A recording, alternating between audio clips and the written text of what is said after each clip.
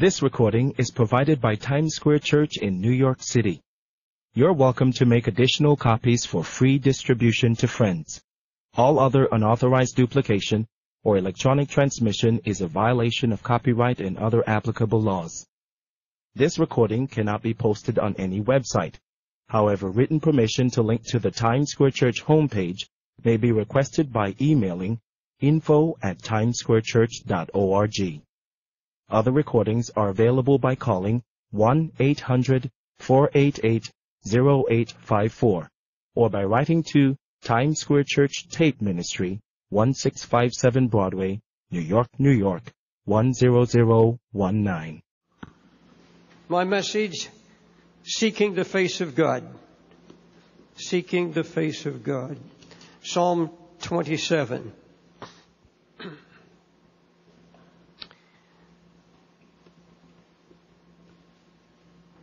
Verse 7 and verse 8.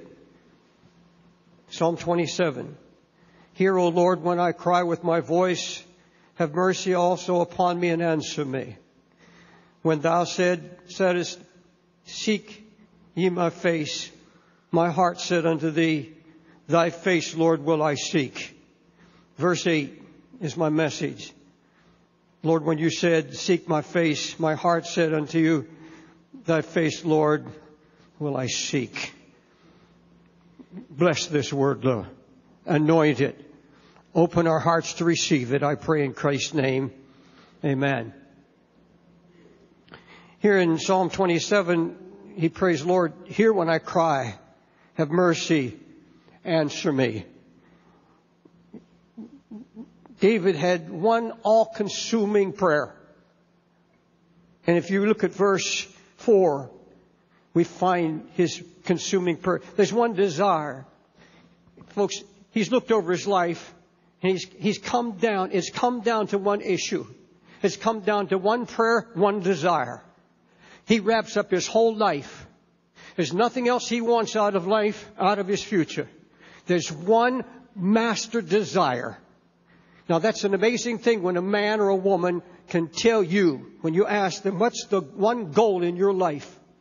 What's the one thing you want more than anything else? Ask you that question. What is the one thing that you want out of life? One pastor in Europe told me, he said, would you pray for me? I want to win 10 million souls to Jesus. Well, that's a wonderful thought. But that's not what David had in mind. I don't know what your thought may be. If you could say the one thing, the one desire you have in life that you're going to spend your life, rest of your life seeking to obtain. And here it is in verse 4. One thing have I desired of the Lord, that will I seek after, that I may dwell in the house of the Lord all the days of my life, to behold the beauty of the Lord and to inquire in his temple. One thing I want. Now, he's not talking about leaving his call, leaving the throne, and moving into the temple, into the house of God. That's not what he's talking about. There's something spiritual he sees. There's something very deep in his heart. There's a longing.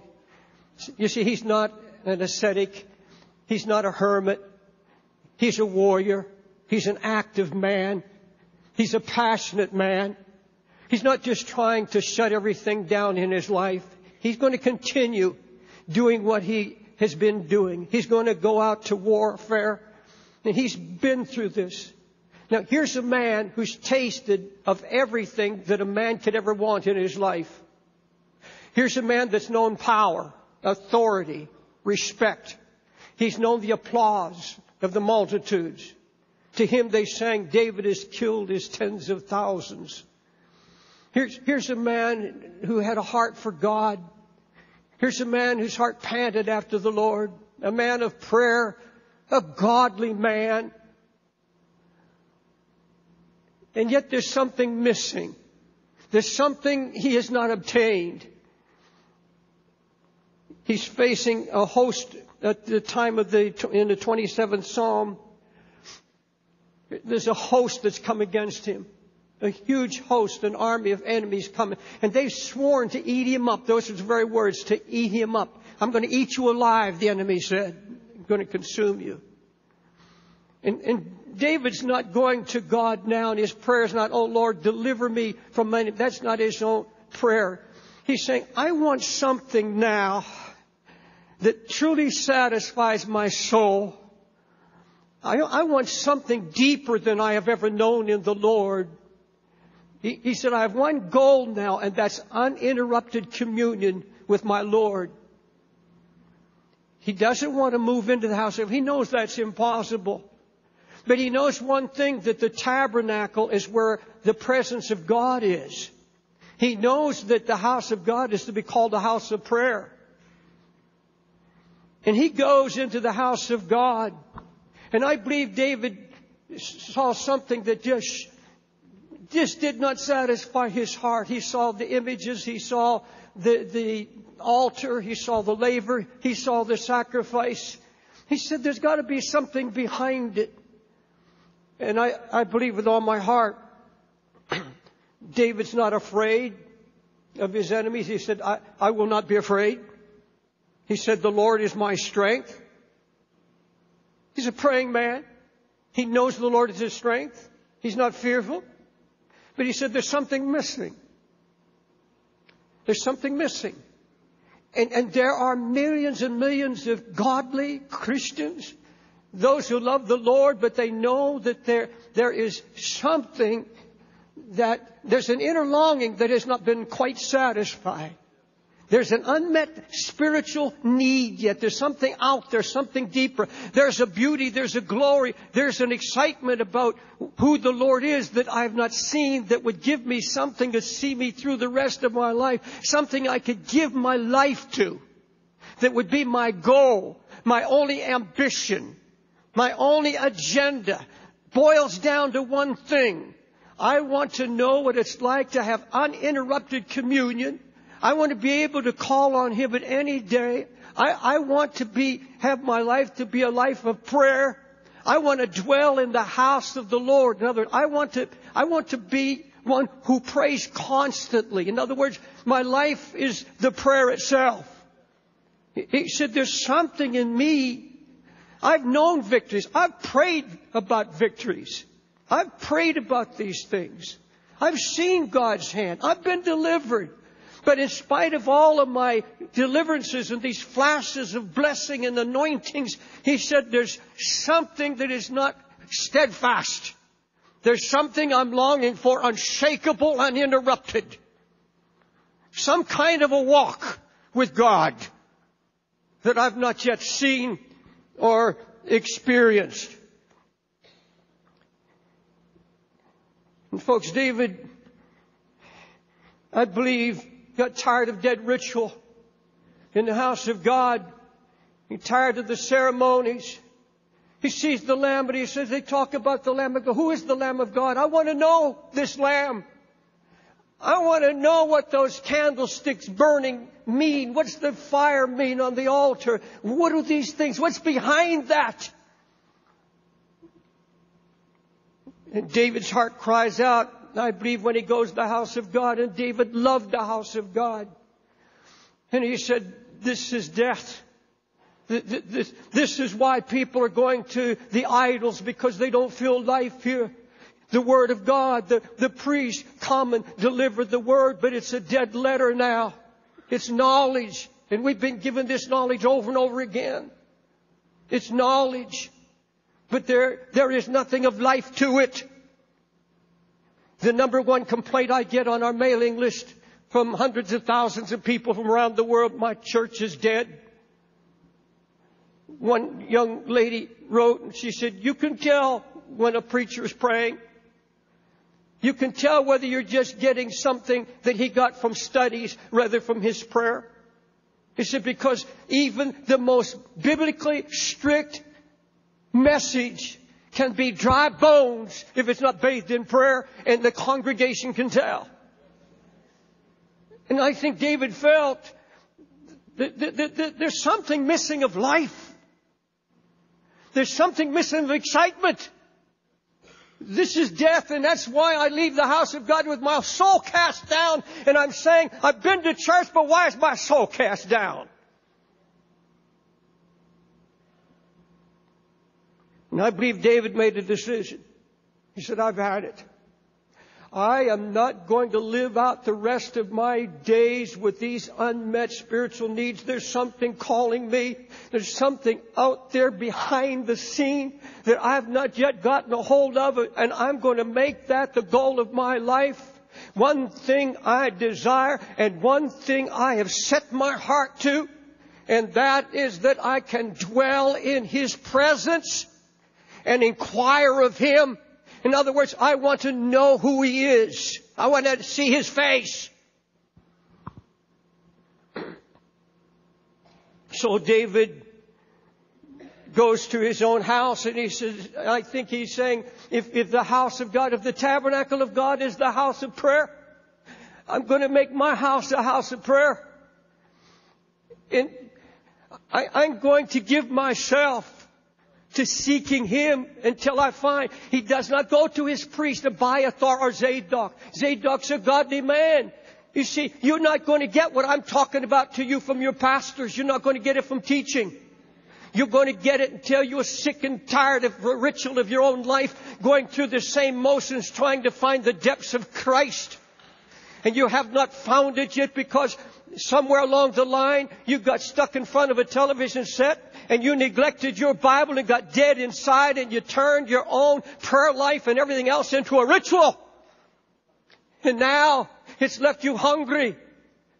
But I'm saying even the godly people who pray, even those who are under the anointing of the Holy Spirit, they're always reaching out to this one eternal, glorious joy, something that will take me to the coming of the Lord and see me all the way through eternity. It's a relationship. It's an uninterrupted intimacy with Jesus Christ. And there's something out there, and just as sure as the Bible says Moses saw his day, the day of Christ, and rejoiced in it, I believe David saw the day of the Messiah and began to yearn after it for a revelation of the face of this great Messiah. So David goes home to pray. And that's where verse 7 comes in. Oh Lord, hear this cry of mine. Hear my voice. Answer me. Lord, I want to know you. God answers him with 3 words. David says, have mercy on me, oh God. There's a hunger in me. God, have mercy. I'm so hungry. I have a host of enemies coming against me. I've had so many battles in my life, but oh God, for one time, Lord, open your heart to me. I want to know you. I want to see you. And the Lord answers him with 3 words. Seek my face. Now this is not a call to prayer. David's been praying 7 times a day. This is not a call, well, go spend more time. Yes, thank God for more time. Thank God for all the Bible study and all of that. But the face of God is His reflection. It's His likeness. This is a call to get to know who the Lord is so you can live like Him. To seek the face of God is to seek the knowledge of who He is, how He acts toward mankind, how His very nature and who He is, so that you can spend your time reaching out, seeking Jesus. Is this the way you would do it? Is this how you would treat? First you start with your wife, your husband, your friends, on the job, everywhere, seeking the face of Jesus. It's not just a call to prayer. It's a call to a hunger and a thirst in the soul to seek in your life a lifestyle that totally reflects who Jesus is. My Bible said He is the express image of the Father. And I thank God. I thank God for that day that God took on a face. You see, David kept crying out, oh Lord, show me your face. Why are you hidden Job said, God's hidden his face. And one of his advisors said, if God's hid his face, why seek him? And that was the heart of his complaint to Job. And in the Old Testament, it was hard because his face had not been fully revealed. Jesus Christ is the face of God. The express image. The exact, chiseled, engraved, as is, same essence, same glory. He is God in flesh. And folks, we have the privilege of seeing His face, of touching Him, because He took on a face, He took on the image of man, He took on the form of man. He came to feel my pain and your pain. He came to be tempted as you and I are tempted. He came to live as you and I have lived, to show that a man can live wholly dependent on the Father. Totally wholly dependent on, that he can have uninterrupted fellowship. You can live as he did and say, I don't do anything except I see and hear it from my Savior.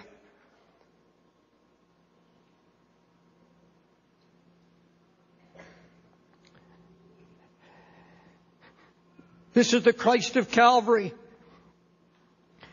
But today when you hear these words, seek my face, it is taking on now implications beyond any generation we've ever known. When I tell you, I want you to listen closely to what I'm about to share with you. This is a prophetic word, and I want you to get it deep in your soul. I'm saying it again. When God says to this generation, seek my face.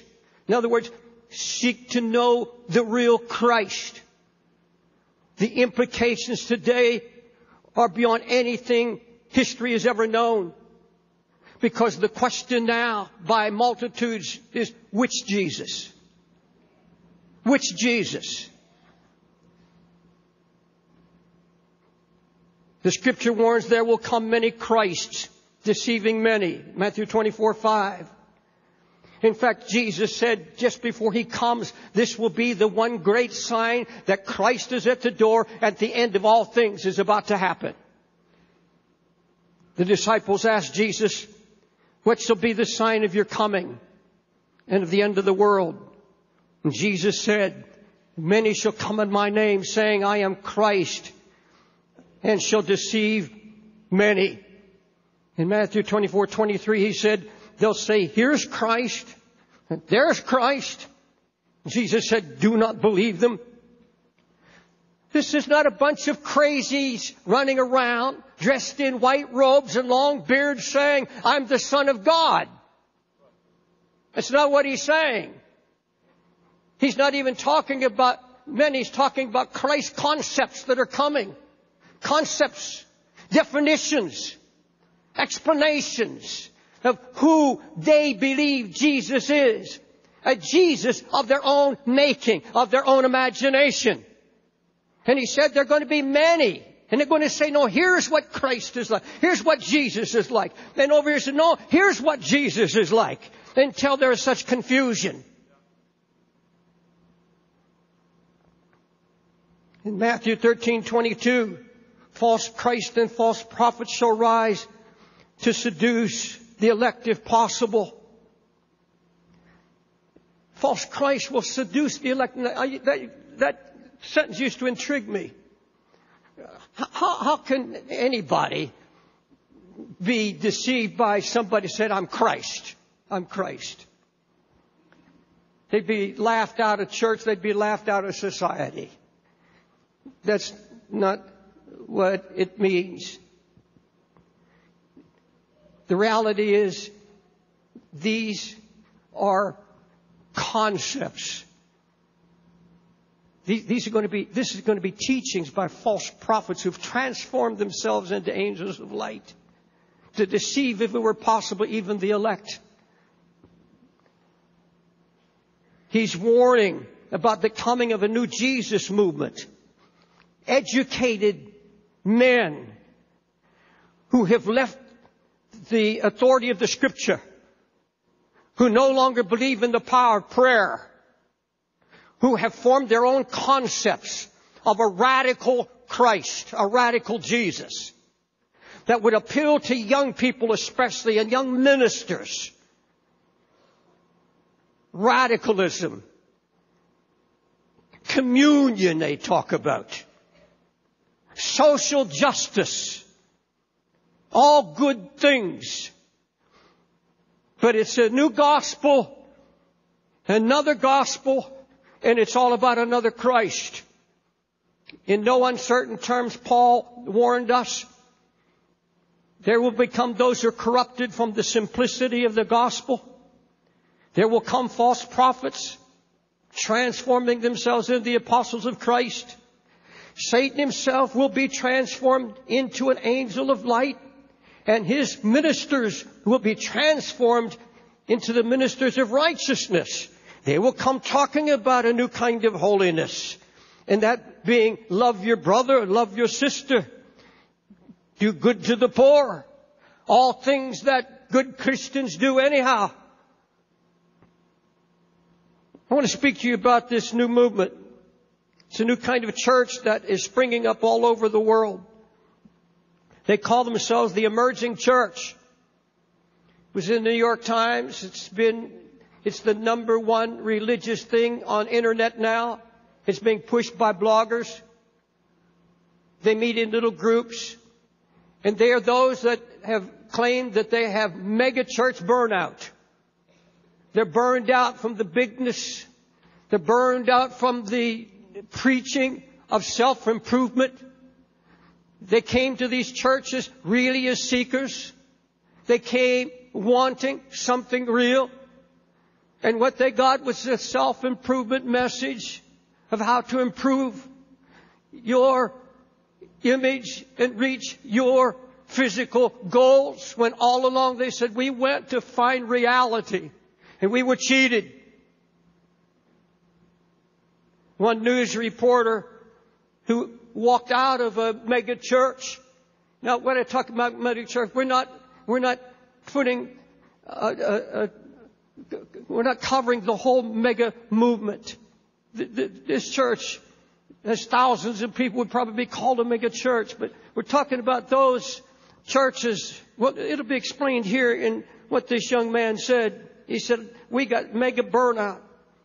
Most of the young people tired of the shallow gospel of self-fulfillment. They said a Barna Group survey showed that 10 to 12 million born-again Christians, believers, have stopped going to church now. 10 to 12 born-again believers, most of them young people, and baby boomers, as they're called. So we were seekers. We wanted a church that was an asylum from iPods and TiVos, Xboxes, competition and bigness. And the church deceived us. It was not an asylum that we found from the world, but we found Disney World. A world of skating, sport leagues, cafes, game rooms, the same stuff we were already bored with. You're going to hear more and more about this movement. Folks, in 50 years of ministry, I have seen the winds and waves of doctrine coming and going. Movements that rise and fall and leave shipwreck everywhere. This is different.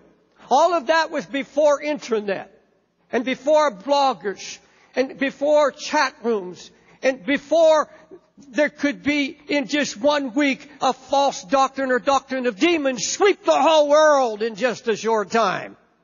It's a whole different game.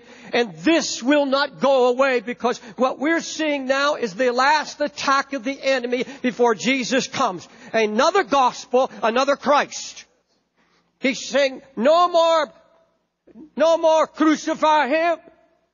No more trying to get them to reject this Christ of the cross. Let's bring in our own Jesus. Let's dress him up and make him like man, acceptable to anybody. And so now the devil has introduced a new Christ, a new doctrine. And folks, believe me, these ministers that are preaching this are educated people. They are not hippies. They are writing books as theologians And they are interconnected now, and they meet in little groups. One writer said, we were told that all this stuff was meant to attract seekers. But we asked the question, attracted to what? Because we search the Scriptures and we find nothing in this that resembles the book of Acts.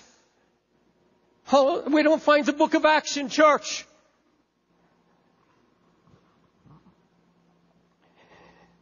The truth is, most of these that are called seekers are really seeking the face of Christ.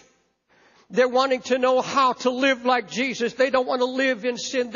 There's something about sin that absolutely destroys the fabric of the family. It destroys the conscience. It destroys the meaning of life.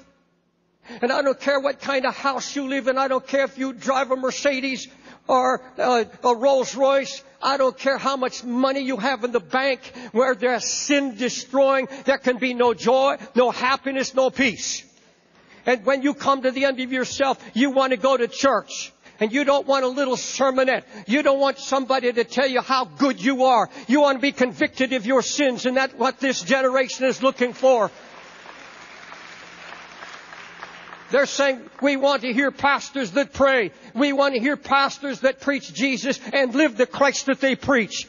We want somebody not trying to get our money, but to get to our hearts. We want to hear from the throne of God. We don't want to hear some concept of who Jesus is. We want the biblical Christ, the one who shed His blood, the blood-stained hands of a crucified Christ.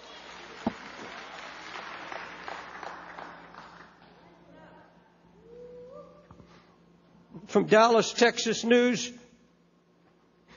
says these emerging churches weave together elements from different religious traditions, especially Catholicism, Eastern Orthodoxy. Some are reviving medieval mystical practices such as walking the labyrinth. In other words, have different stages around the room. Over here you can have a cross in chalk on the floor, and you go and write your name on that cross so that you know your sins are pinned to the cross. You go over here to the candle section and you can light a candle.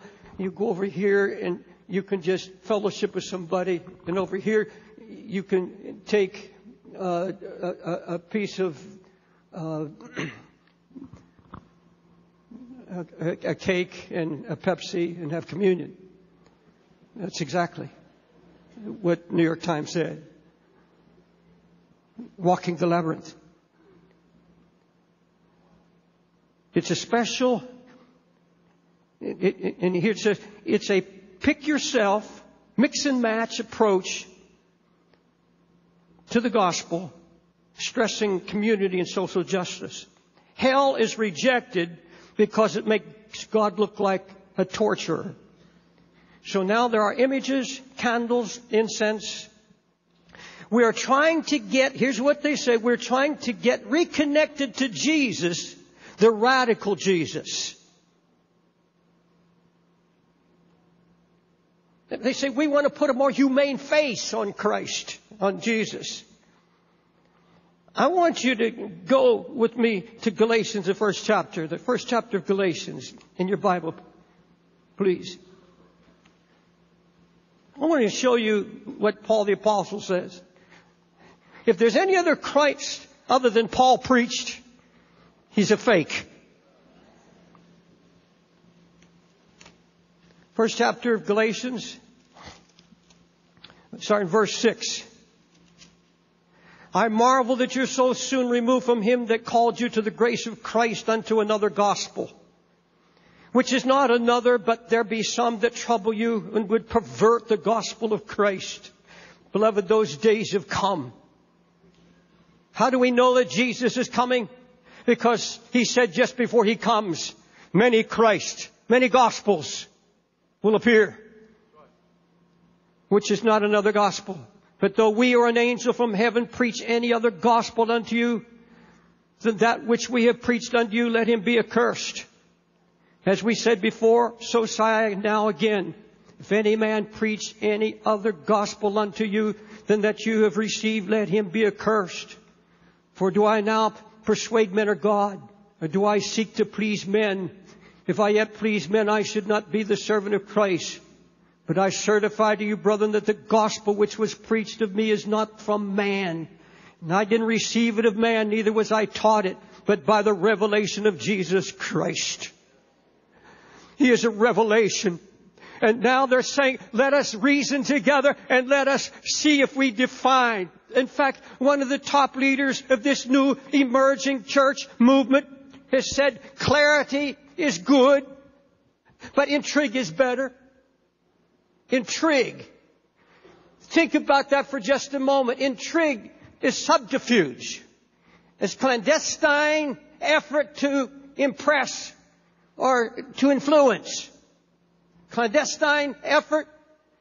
They said clarity. Folks, the very foundation of the knowledge of Christ, the very foundation of the Word of God is clarity. Simple. They're being removed from the simplicity, the clarity of the gospel. Moving into intrigue. And what they're saying, let us get together and find out behind the message what Jesus really meant. In other words, they're putting their own face on the face of Christ. The Bible said they made him a man like unto themselves. So now it is, you can worship with the Buddhists, you can worship with the Islamic, because Jesus is love. That's where it's headed. You say, Brother Dave, I didn't know anything about this. Well, you're going to hear more and more about it. And God is always on time. But the very words, the very foundation, and I get this right from their writings, everything now is negotiable. In other words, take a look at the whole gospel. Let's redefine it. Let's look at Jesus and redefine who he is. Now, I've got a warning for every young pastor that may be here, every young person that's in the internet, and you like to surf the internet, and you've got a hungry heart, and so you're searching, and you're going to bookstores, and you're picking up books by these writers about the new brands of Christianity, new definitions of Jesus Christ. And it's very intriguing, very well written, very seductive. But I'm telling you, the bait is Jesus, a radical Jesus who will be against war, a radical Jesus that's going to bring down the establishment, a radical Jesus that will wipe out poverty. Folks, we know what Jesus Christ is in all of those human matters. We know our meek Savior who loved the poor. And you know the love that Christ gives to his body for the widows and the orphans and all. But you see, along with that radicalism, this neo-radicalism, there's something deeper than that, and it all goes to the divinity of Jesus Christ. To bring Jesus down. And you see, it's no more a mirror. See, the Word of God is a mirror that shows you Christ. And so that you can reflect that image to the world. You don't mar that image. The world is not to see you, they're to see the reflection of Christ through you and through me. But now you see, I define Jesus, and it's not a mirror, it's a painting now. I can paint his face. I can describe him. He looks just like me. He is what I believe he is. He's what I think he is. So everybody's got their paintbrush and everybody's got their canvas. And this blogger over here says, no, we have found a new way to bring Jesus in. And no, it said, well, we've added this. And so now, and they call it, their very words, it's a little messy. But you have to have messiness. You have to have intrigue. Folks, this is an attack on the absolute godness of Jesus Christ. to make him a man. This is where the Islamics are going. I've been warning for years now, 10 years, about the New World Church Order that's coming. And I've wondered how could you get denominations to come in to a world church coming out of Europe, coming out of Brussels. A church that has all power and all authority, who can jail anyone else who will not go with them. They're already doing that in some countries where a pastor speaks about homosexuality from his pulpit. It's happened in Sweden. It's happening in other countries now. One world church. And how will all the denominations come in? How will the Catholic Church come in? How will the Protestant? How would charismatics come into that? Because many of these in this movement come from a charismatic background. How could anybody? Because the mantra, the hook is Jesus. Not Jesus God, not Jesus Christ, but Jesus, a prophet, a man. And folks, this is why the cry goes out from the heart of God. Seek my face. I have to have a people who so reflect me that the world doesn't have to go to a book. They don't have to go to the internet. They don't have to go somewhere else but to their neighbor. They go to you. They go to me and they say, I know where Christ is. I know what His face is like. I know a man. I know a woman wholly dependent on Him who walk and talk like Him. We have to be the face of Jesus Christ to a lost world that's mixed up and confused. So we go to this word. That's why it's important. The church has gotten so far away. They go to some churches now and all it is prophecy. Prophets. And this is in Pentecostal movements. And this is even worse. Because they equate prophecy with the same authority as the Word of God. They say if he's a true prophet, his word is equal to the Scripture. Can you imagine how men can dominate people's lives under that concept?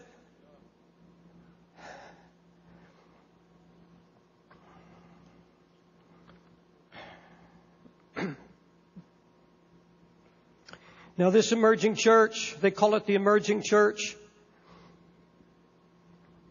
Paul the Apostle, if he stood where I stood this morning, would stand up here and cry at the top of his voice. Even if an angel from heaven preach any other gospel to you than what you have received, let him be accursed. Let him be accursed, the Scripture says. Well, what's God's answer to all this? How do we react as lovers of this blood-stained Christ? It is this very thing. Seek my face. You will not find His face anywhere else. Right here. You will not. You see, David says, "Oh, one desire," and that's where I've come to. Thank God for family. Thank God for ministry. Thank God for 50 years of ministry. But folks, it's boiled down to one issue. One desire. It's more than wanting to be loved and appreciated or the cheers and the praises of man. It's more than being comfortable and knowing that you're secure in your old age. And you've got some retirement plan. That means nothing. It comes down to this one issue.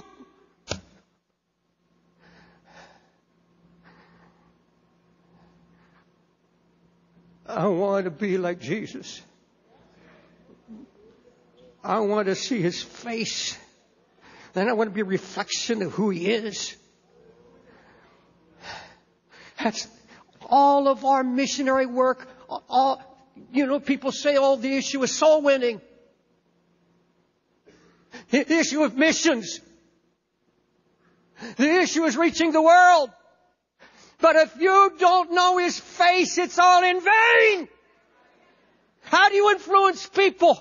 How do you reach the conscience of men? Unless you have seen His face, you know who He is, and you reflect Him. Seek His reflection.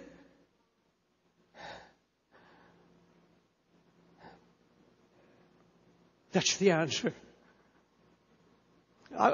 This past week, I was in my office and I just raised my hand. Oh God, look what they're doing to my Jesus. And the Holy Spirit said, don't worry, David. Don't be afraid. You know how it's going to end. And I turned to Revelation.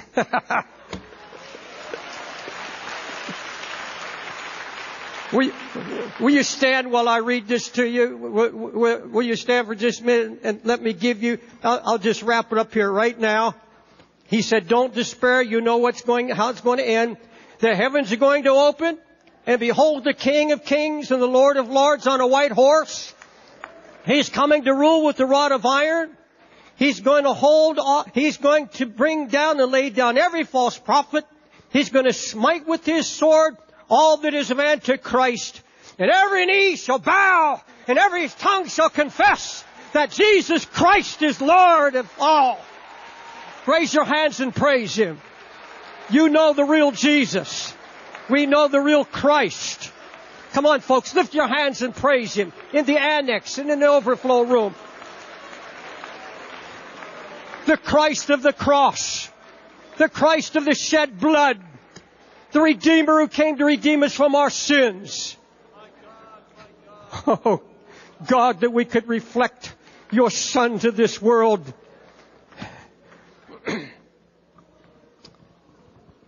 That we would have this uninterrupted love and relationship with Christ in a troubled, teeming world. Oh, hallelujah.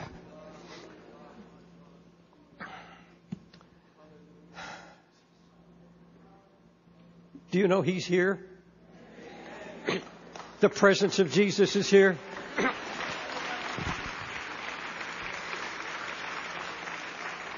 Just let me add one thought. Let me tell you where I really saw Jesus reflected.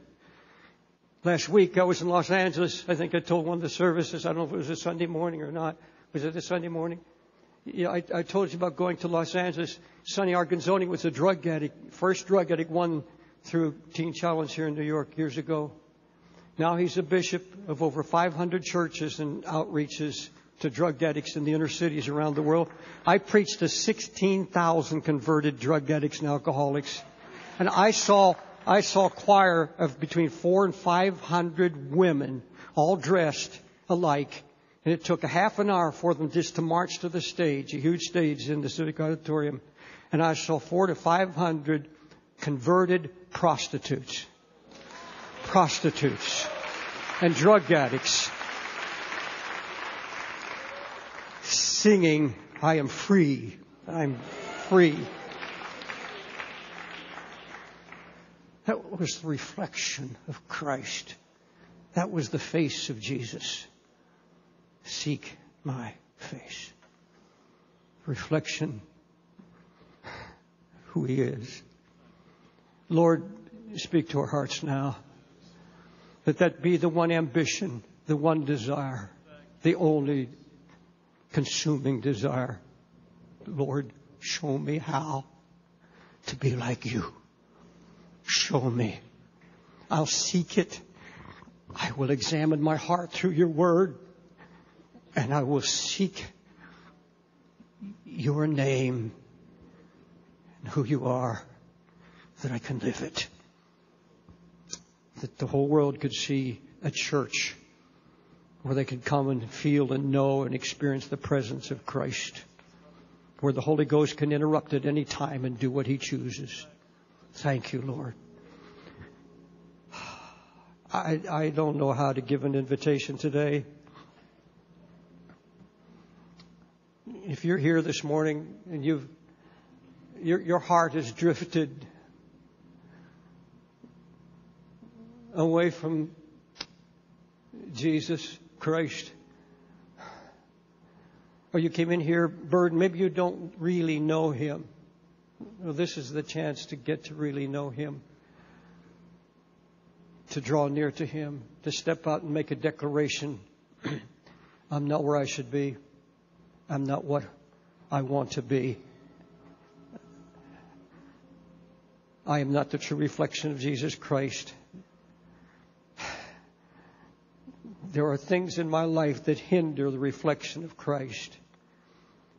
If you want that made right, you can step out of your seat here in the main auditorium, go to in the balcony, go to either stairs on either side, and here in the main auditorium, just step out of your seat. This we call the altar area, just the front of the church where you can come and join us. We'll pray with you and for you. And believe that the Lord will meet your need today. Don't walk out if there's an unmet spiritual need. He can meet that need. Especially for those that say, oh, Pastor Dave, there's something missing in my life. There's something missing. And in the annex, I think we'll have room. We'll invite you to come. Just go, turn around, go to the lobby, and the ushers will show you how to get into this room. You can walk down the stairs and come and meet me right here at the front.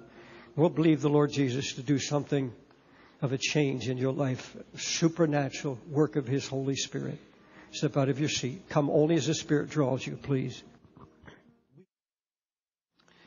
In light of what I said, go back to what the apostle said. Lord, when are you coming? When does this all wrap up? When is the end coming? And immediately, Jesus doesn't talk about wars and rumors of wars and all these things. His main issue was, there's something going to happen about my name. There's something going to happen. Many are going to come saying, He's here, He's there. He's talking about these incredible images of who Christ is. I'm going to ask the Lord right now to make sure that the image that's in your heart and mine is not a wrong image.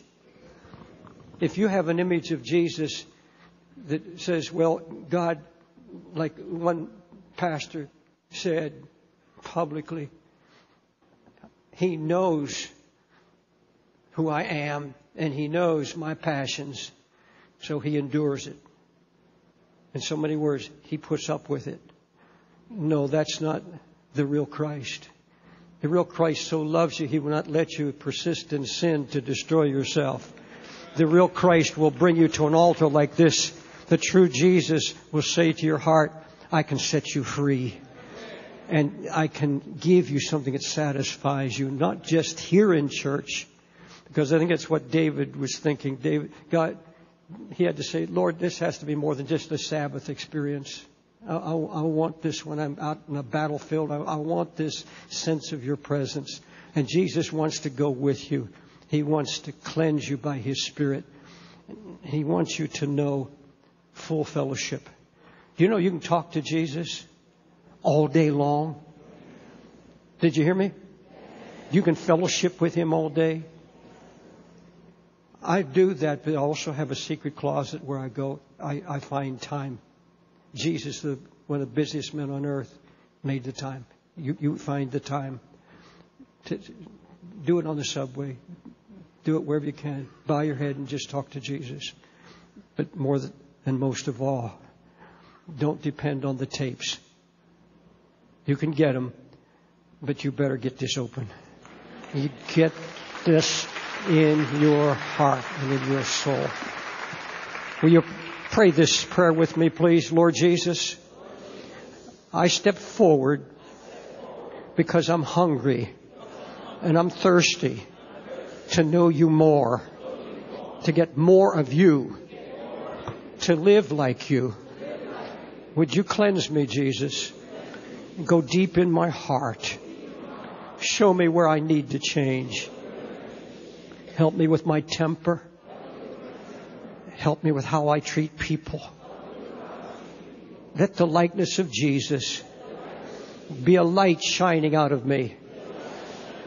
Cleanse me. Lay hold of my heart.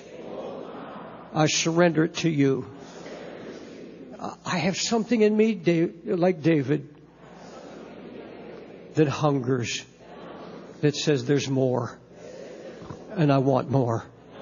And by faith, I'm going to set my heart to get it. Raise your hands and thank Him right now. Just thank Him. Thank you, Jesus, for hearing our prayer. Thank you for hearing our cry. This is the conclusion of the message. This recording is provided by Times Square Church in New York City. You're welcome to make additional copies for free distribution to friends. All other unauthorized duplication or electronic transmission is a violation of copyright and other applicable laws. This recording cannot be posted on any website. However, written permission to link to the Times Square Church homepage may be requested by emailing info@timessquarechurch.org. Other recordings are available by calling 1-800-488-0854 or by writing to Times Square Church Tape Ministry, 1657 Broadway, New York, New York, 10019. Second chapter of Hebrews, first few verses 1 through 3. Now, folks, I can't take this out of my Bible. It's in your Bible, and we face it lovingly. Therefore, we ought to give the more earnest heed to the things which we have heard, lest at any time we should let them slip. For if the word spoken by angels was steadfast, and every transgression, disobedience received the just recompense of reward, how shall we escape if we neglect so great salvation, which at first began to be spoken by the Lord and was confirmed unto us by them that heard it? God also bearing them witnesses, both with signs and wonders, with divers miracles and gifts of the Holy Spirit, Holy Ghost, according to His own will. In verse 3, I want to focus on how shall we escape if we neglect so great salvation, which at the first began to be spoken by the Lord and was confirmed unto us by them that heard Him. These words came directly from Christ. Heavenly Father, I pray for mercy and wisdom, for unction, for strength, for anointing. Lord, this is a message you spoke to me personally, that this had to be something that I see, something that I lay on my desk and read from the rest of my life, that I will turn to this and remind myself and remember the loving warnings of the Holy Spirit. Lord, we rejoice in your promises. We rejoice in the security of our salvation. We rejoice in these things, but we also accept through grace, we accept the loving reminders and warnings of the Holy Spirit. Lord, how faithful. What a wonderful act of mercy and grace that you would come to us and just show us out of your grace and out of your love and mercy. You would just say, look at this, remember this. Here's what I have to say to you because I love you. Lord, speak through love this morning, we pray. But Lord, let us not bypass the tremendous things that God wants to reveal to us by His Word and by His Spirit. We pray in Christ's name. Amen. Now, as you know, the last 4 or 5 years I've traveled all over the world. And I observe and I watch and I listen. And in the past 4 years especially, I've seen a spiritual evil tsunami, so to speak. I've seen waves of apathy come to sweep over the Church of Jesus Christ. I saw it in Sweden. I prophesied about it. I've seen it in Australia. I've seen it in New Zealand. I've seen it in the United States. We see entire denominations drifting away from the truth of their founding fathers. The church that I grew up in, the denomination that I grew up in, a Pentecostal denomination, such great prayer warriors who are always thinking about the coming of the Lord, preaching about the coming of Christ. And there wasn't much money. There wasn't a lot of prosperity, but there was such a hunger and such a thirst. And even as a child, I would go to these meetings and be stricken by the Holy Spirit in such power. I was called to preach at the age of 8 in one of those meetings where the Spirit of God would so fill the house. Now, folks, we have that here at Times Square Church, and we thank God for it. There are other churches all over the United States that have what we enjoy here. We're not the only one enjoying the sweet presence of Christ and the moving of the Holy Spirit. But folks, there's something happening all over the world. There is a spirit of apathy. There's a drifting away from Christ, from the desire for the Shekinah glory, the desire for the nearness of Jesus. A few times that I have not been in this pulpit and have traveled and had a Sunday off, and I go and I'm hungry. I've done that on 3 or 4 occasions in the last 2 years. And I go so hungry, and I said, I want to hear something from the Lord. And I've watched them coming in to the meetings with such sloth, with their Cokes in hand and their Danish, and all through the preaching, drinking their Cokes and eating their Danish, and such irreverence. And then I watch and listen to a 15, 20-minute little lecture about how to prosper on your job, how to raise your children, which is fine, and we need all these principles, and thank God for it. But then at 12 sharp, we watch them run to their cars, and it's a race to get out of the parking lot. And folks, we have warnings all through the Bible that it's possible for those who are at present near to the Lord, those who yearn and hunger for Him, that it's possible to drift. It's possible to neglect this great salvation. You'll find these Bible warnings to devoted people. This passage I just read to you was not written to sinners. It was written to devoted men and women of God, to the true church of Jesus Christ, from the heart of Christ Himself. How shall we escape if we, God's people, if you, David Wilkerson, who testifies that it was through prayer and devotion to the Lord that you received a call at an early age, you who fast and pray and seek God, you who have been used of God in a measure, how will you escape if you neglect this great work that God has done, if you drift away from what God has laid on your heart and the obligations and the personal responsibilities to maintain the fire of the Holy Spirit in the soul? These are powerful warnings from the Scripture. Awake, thou that sleepest. These are in the Word. The Scripture says it's high time to wake out of sleep, for now our salvation has come nearer than when we first believed. Paul the Apostle warns, and this was right after the outpouring of the Holy Spirit. Some have become wanton against Christ. Some are already turned aside after Satan. But this morning, my concern is not the drifting in the church of Jesus Christ or the backslidden church. I'm not focused on the apathy that I've seen and heard by pastors who come to me. Like the one pastor said, in fact, I could read that he said, in the last few years, I've never seen the level of trouble, discouragement, relationship problems, financial stress. The more I prayed and sought God about these problems in the church, the more they increased. I came to a place of just quitting the ministry. I'll never leave Christ, but things are so difficult now. We get by emails, we get them by letters from all over the world, the same thing. There's a tremendous falling away from, I know missionaries who spent years on the mission field, marvelously used. I remember one missionary couple had communion every day, husband and wife. A powerful testimony in their latter day. He died, she came home, and I watched and heard of that one woman who was one of the spiritual missionary heroes of mine, just sit in front of a television and waste her spiritual life and become absolutely dead, until her grandson knelt by her chair and said, you were my hero. I was going to serve Christ. But if this is how you end up, if this is how the fire dies, I want nothing with your Jesus. I want nothing to do with it. And he backslid and went to college.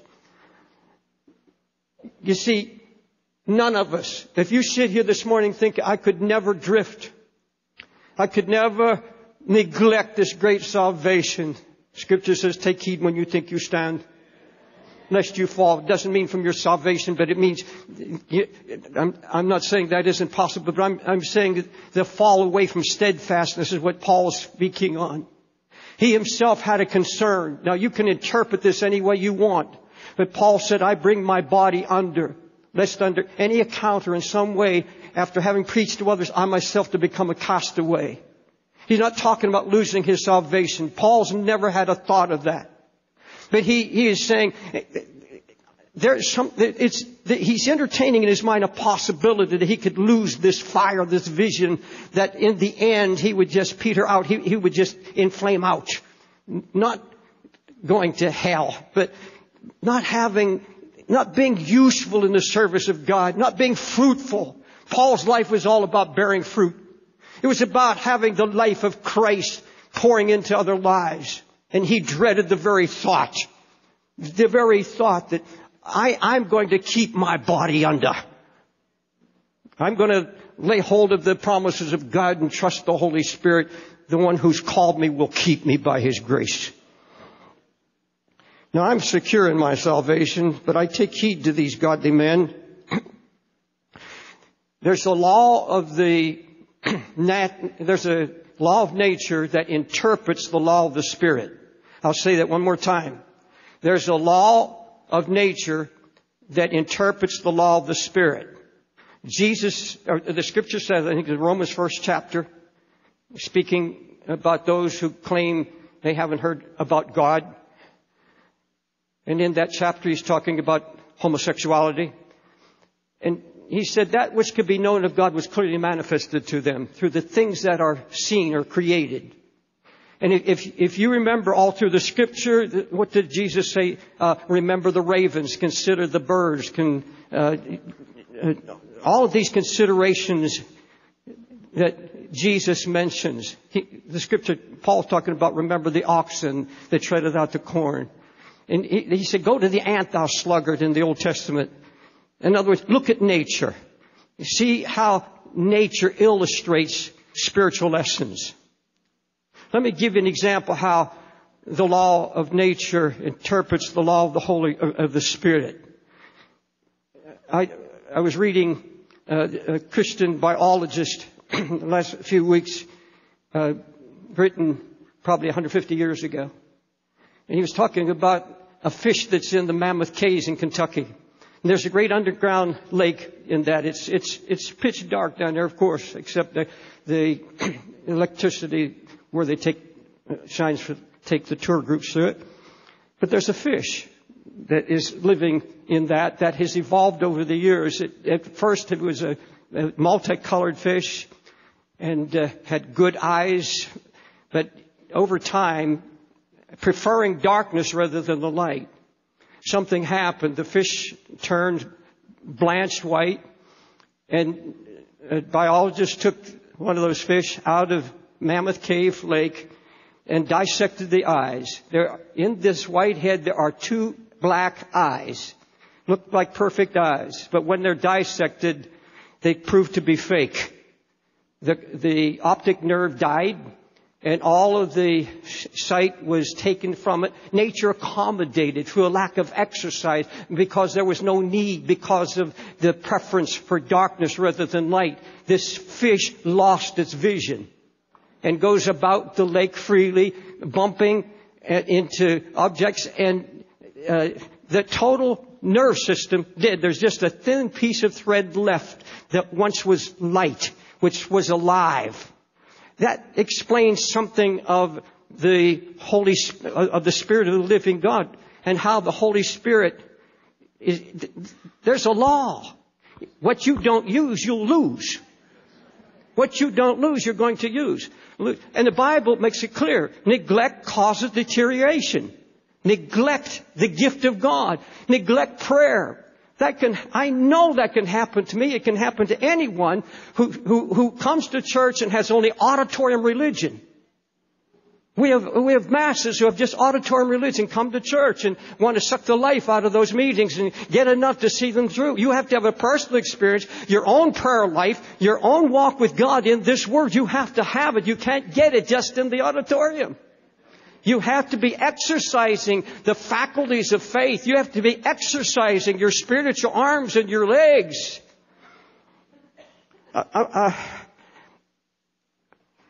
In Psalms, I'll just read it to you, Psalm 55. You see, there are a lot of people that drift away from Christ because they're simply weary of the struggle, weary of the battle of life. And it's not that they're giving up on Christ, but they're giving up on the struggle.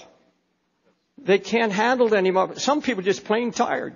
They are tired of the trouble, tired of the financial stress. They are weary. They are worn out. And they want to escape. They don't want to be so intense for Christ. I hear it I just read it to you from a pastor who said, the more I prayed, the more trouble I saw. Yes? We can't promise you from the Word anything other than that. Nor could Paul the apostle, nor could Christ himself.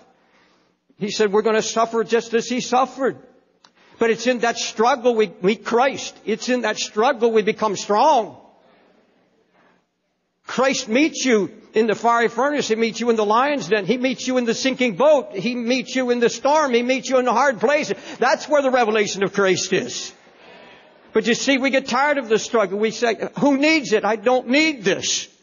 Look around. All those around me, they don't struggle. They seem to be able to just flow through their Christian life and their Christian walk. Everything seems to be fine. Their bills are paid. They're happy. And everybody's smiling. Well, I'm not going to knock that. I'm not going to try to explain it. But I'll tell you, if you're going to seek the face of God and you're going to be avid in this Word, you're going to be tested. You're going to be tried, and it's going to be that way. So settle in. And know that you may not see the strength, but you are growing. You are growing wings to fly over. And the Lord's going to come skipping over the mountains, the Bible said. From mountain to mountain, come skipping.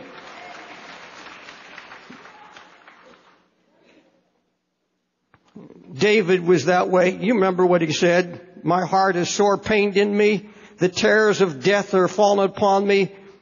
Fearfulness and trembling are come upon me. Horror has overwhelmed me. And I said, oh, that I had wings like a dove, for then I'd fly away and be at rest. Lo, I'd wander far off, and I'd stay in the wilderness. I would hasten my escape from this storm. Yeah, I want to get away. I make an easier way. I can't handle it anymore. Who needs it? You see, the Bible, let me put it, the church is in a perfect storm. This is the perfect storm. Never in history has there been such, when they call perfect storm, where everything is affected in our life. Every single thing. Let me tell you the danger of wanting to escape and take the easy path. Folks, that's a very dangerous place to be, where you may not say it, but the thoughts are planted in your heart and your mind.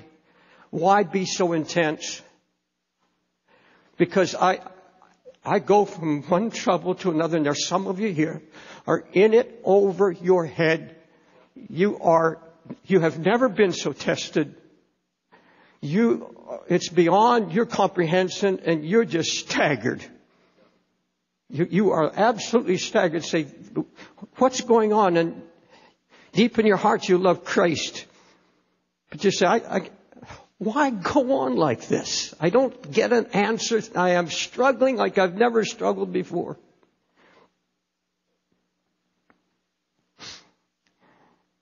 You see, even in your struggle, you have to go for the resources. There has to be fertilizer, so to speak. Let me just put it from my heart. In this time of testing, we have a tendency to hide from the Lord. We have a tendency to leave our prayer closet. We have a tendency to just go inward, look inward and say, this is enough. And maybe just sit in front of a television set and just go numb. Just go numb. And so we have a tendency, and then it goes day after day and week after week, and living in this discouragement, not really resting and trusting in the work of God that He is going to bring you through. Beloved, if that were not true, this is all in vain. We might well shut the doors of this church and turn it into a bar. God has promised that there'll be a time that you come out of this.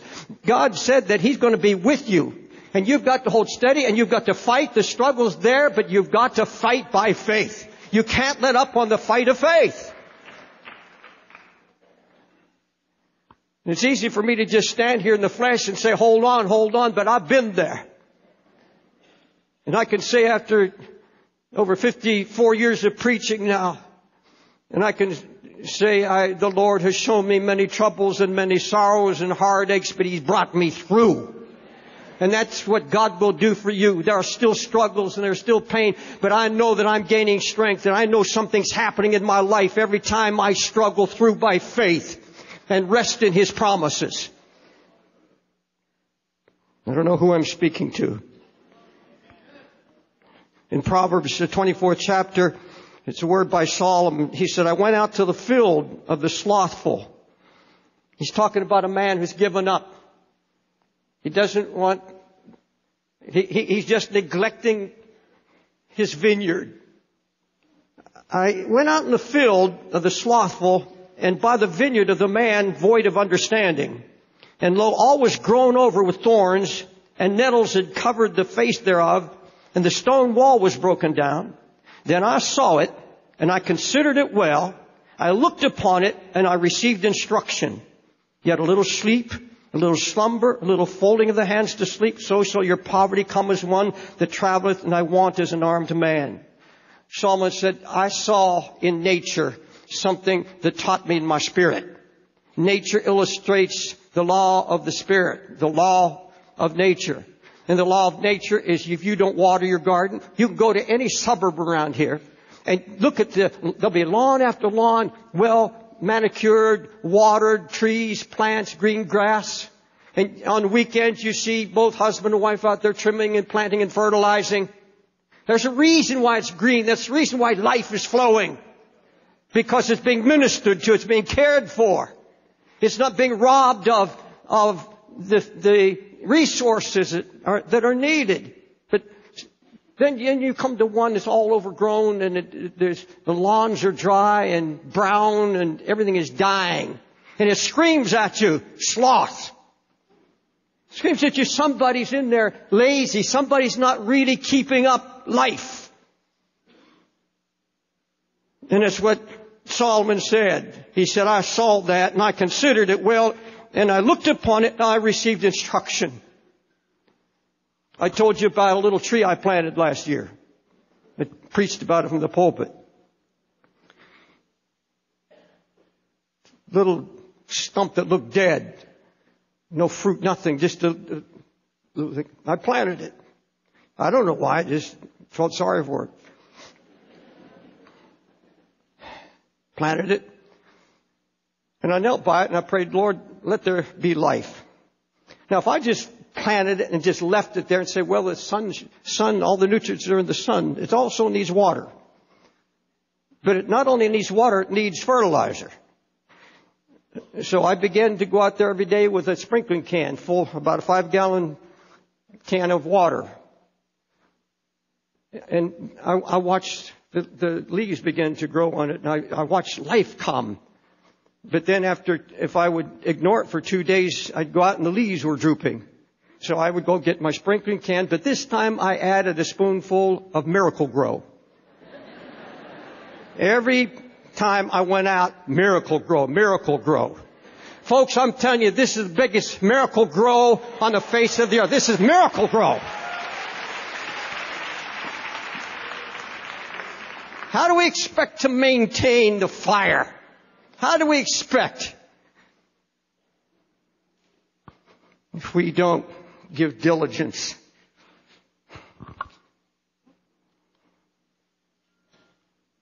Let me give you another illustration from the law of nature. It shows the ruinous consequences. How shall we escape, the Bible said. He's talking about the consequences of neglect.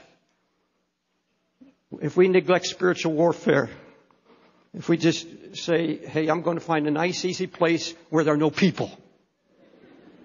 Most of our problems are people problems.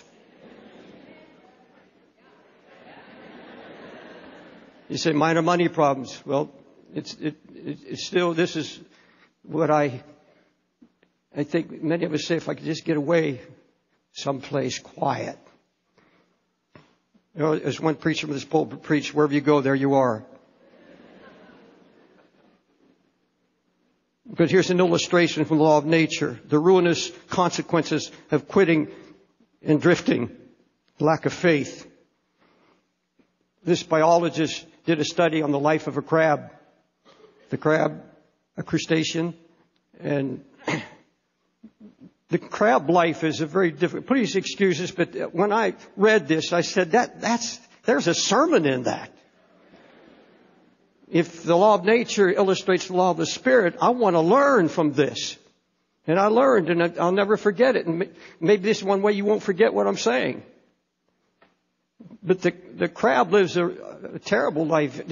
It's bounced over the jagged rocks and the bottom of the sea. The waves just toss them about. They live a very jagged, rugged life. And for many, many years, that's how they developed this strong shell, and these 5 pair of legs grew meaty and strong to resist the tide.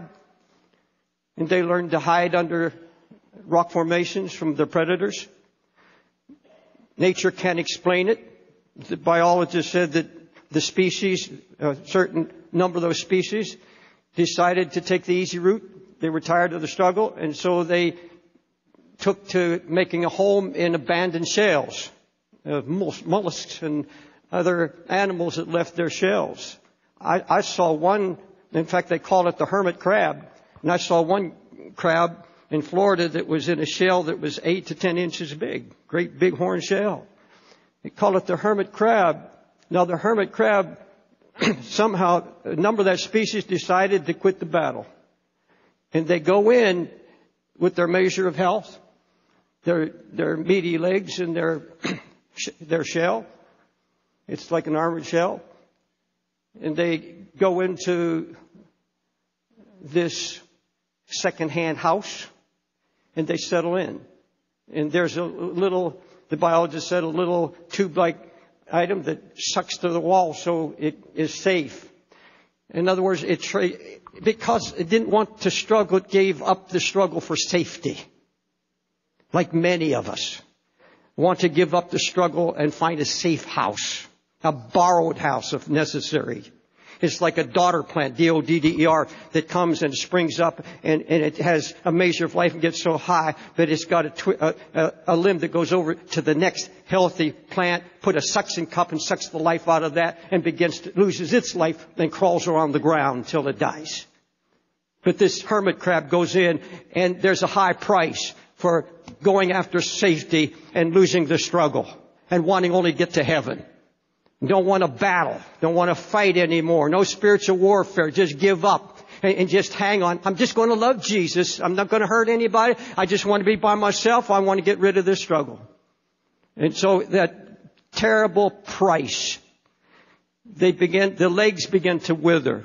The back begins to come paper thin.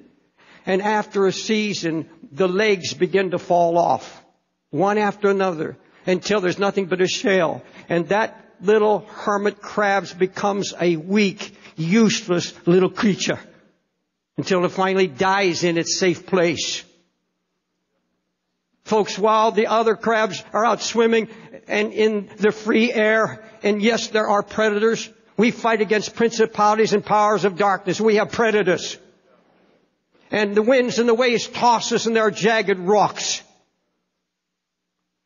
But there's only one rock. There's only one safe place. I want to be one of those who fights. I want to be one who's swimming free. I want to be one of those. I'm not going to call you a hermit crab if you are drifting.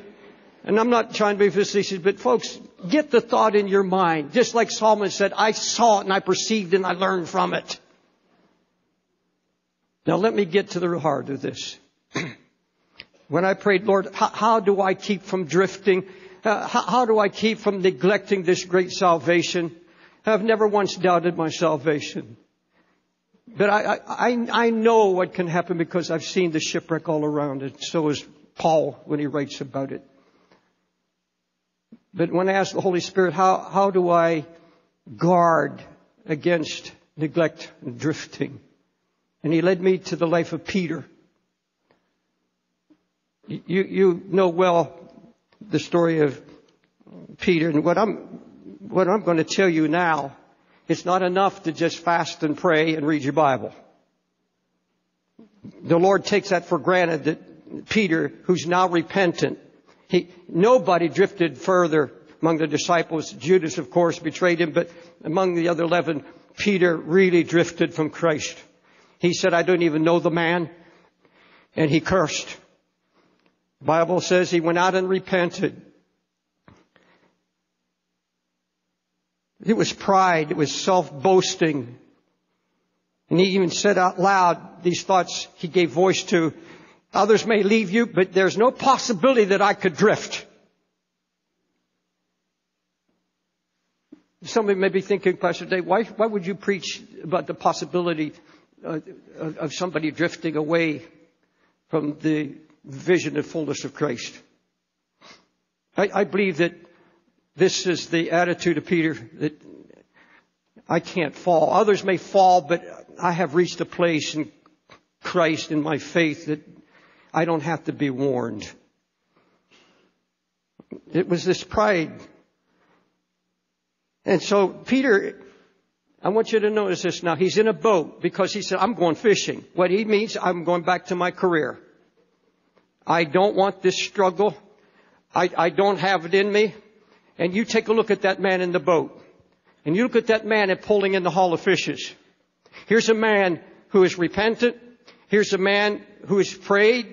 Here's a man who's been restored. Here's a man who's been breathed upon by the Holy Spirit, because between his failure and between that moment in the boat, he had met Jesus in that closed room when he came through the wall. And Jesus had embraced this man and had breathed on him, touched him, and the Holy Spirit was in him, the Scripture says. The Holy Spirit was breathed into him. But you see, there's another issue. With Christ, it was not enough that Peter now was restored, safe. It's not enough that they give themselves in the upper room. He sees what was given to Paul. It's not going to be enough for that upper room experience. It's not going to be enough that they wait on the Lord and minister and are given avidly to the Word of God. He said there's another issue. There's another matter, this matter of neglect. And Jesus looks at Peter and says, Jesus said, come and dine. And they're dining with Jesus. And he looks at Peter, remember. And he said, Peter, do you love me? Peter said, yes. He said, do you love me more than these? Now, it can't be the disciples he's talking about, because if he says, yeah, I love you more than you, then he's back to the old Peter. He's back to the old pride. It had to be. Do I mean more to you than anything else in life, your career and everything else? Am I really all in all to you? If that's so. And he didn't tell him, go fast and pray. He took it for granted. He took it as to say, well, he has my heart now and I have his heart. He's going to pray. He's going to fast. He's going to do these things because that's what a devoted Christian does. That's where he knows his life comes from. But there's another issue. It's matter. Scripture says, how do we escape if we neglect so great a salvation? He says, feed my sheep. Peter, I want you to forget your failure. I want you to forget that you denied me. I want you to forget that you had drifted away from me. You have come back to me now. You have my heart and I have your heart. And I'm saying it again. Feed my sheep. Don't focus on yourself. Don't focus on your past. Don't focus on your failure. Don't focus on that now. Get your eyes off of your own problems and now look at my sheep. Look at the needs around you. Look at the suffering around you. This is the issue today.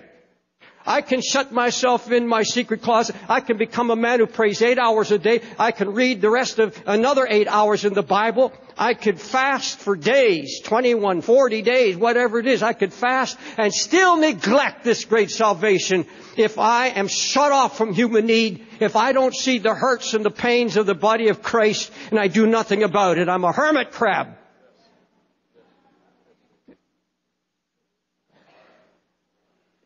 And Jesus says, feed my sheep. And Peter got the message like Solomon. I saw it and I saw the consequences and I learned from it. And Peter learned 3 times, feed my sheep. You see, Peter goes up later with John to the temple to pray. And he passes a man who is a cripple asking for alms. Now folks, I surmise, and I believe this to be true, that Peter had seen that man many times. They went up to the temple. They were there when Jesus drove out the money changers. You remember Paul later goes up to the temple. They went up to the temple to pray and to witness. And they went through the gate beautiful, and they'd seen this man before, but Peter never really saw him. He saw him, but he didn't see him. He didn't see him in the light of this feed my sheep, this neglecting of human need. But this time, he comes upon the man, and the Bible said he fastened his eyes on him. You see, when you have your eyes on your own problem, when you're thinking only of your own financial needs, your own pain, you lose your vision. You see, but you don't see. It's like that fish that have eyes that can't see. Having eyes, they can't see. But you see, the need is always there. It's always in our pathway. It's always there, but we can't see it. You don't have to go to China. You don't have to go to India. All around us are human needs, and we're blind to them because we're focused on our own problems. We're focused on our own pain. I speak from experience. I'm preaching to my own heart. Listen, body of Jesus Christ, the first thing that suffers when you think nothing about your own problem and you're not casting it upon the Lord and moving on in your pain. I think I've done more for God's glory in my pain than I did without my pain. It's true of everyone in this house. But now Paul fastens his eyes on that man. He's not letting go. And the Bible said he took him by the hand and raised him up. He's feeding the sheep. He's not neglecting it this time. No, I have to do something about it. Folks, the moment you get that mindset of the Holy Spirit, you begin to pray, oh God, open my eyes. Lord, take my eyes off of my own problem. I don't want to neglect the salvation of Christ to those around me, my family, and those that are in pain. Show me the need. And folks, when you begin to pray that and believe the Holy Spirit for it, what a wonderful thing happens. He begins to show you things right at your doorstep. He begins to show you needs all around you, and then the Lord starts bringing them into your attention. He gives you back your discernment. He opens your eyes, and you become strong in the Lord. And I make you a promise. You begin to get your eyes off of your own problem. Commit those things, Lord. Rest in them. And say, Lord, now help me to be a feeder of the sheep. Open my eyes to the needs around me and give me the words and give me the faith. That kind of Christian is never going to drift. Never. That's the guard. That's the wall. That's the protection. Giving out to others. Just giving yourself. These are the most giving pastors and elders I have ever met anywhere in the world. Giving. They're not hirelings. They're here to give. And that's why you hear the word that you hear, the blessing you see on their lives. Because they're feeding the sheep. Meeting human need. Will you stand?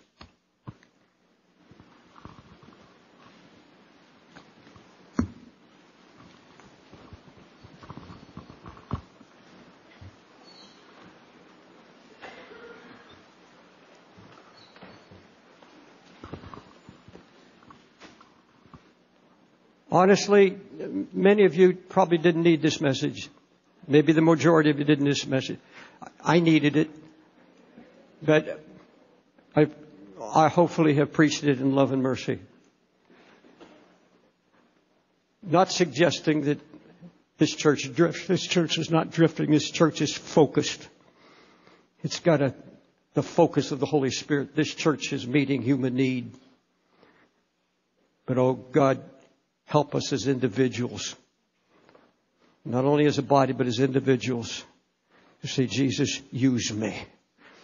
Got 3 days of fasting and prayer. That's the work and call of the Holy Spirit. That wasn't done just in a committee meeting. That was done because God laid it on the hearts of the pastors. And it's called. And folks, there has to be a purpose to it. Out of it has to come a new burden for lost souls.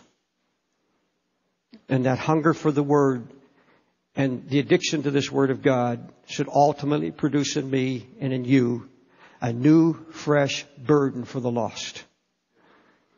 That's what I'm crying for and praying that my last days would be mightily used to win the lost.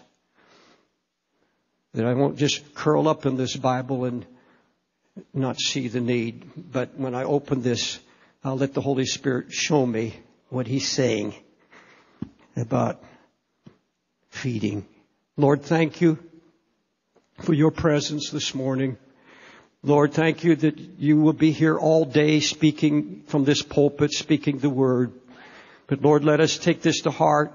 Every one of us say, I will have my own experience. I'm not going to give up the battle. I'm not going to just depend on what happens in this auditorium, but I'm going to seek God at my own and ask Him to open my eyes. Lord, make us soul winners. Make this one of the greatest soul-winning churches in America. Make it one of the greatest soul-winning churches so that everyone in this house can say, I have reached somebody. I have not been thinking and talking about my own problems. Now, I turn that all over to Jesus. Now, folks, I'm not going to preach my sermon over. I just want to give you an invitation to, if God has spoken to you in any way, you said, Pastor David, I need fresh fire. I need a fresh anointing. I don't know if you've discouraged. Maybe you haven't given up, but you've come to a place where the enemy you've just opened up your mind to a lot of doubts, a lot of fear. And you want God to just encapsulate your mind, so to speak, and put you back in the spiritual warfare. You can come and I'll pray for you and we'll believe the Lord to touch you in a fresh way. God bless you. In the annex, if you just move in between the screens, you can move forward and stand between the screens and I'll pray for you and the church will pray for you and we'll believe the Lord to do a fresh work in your heart this morning. While they sing, you can gather.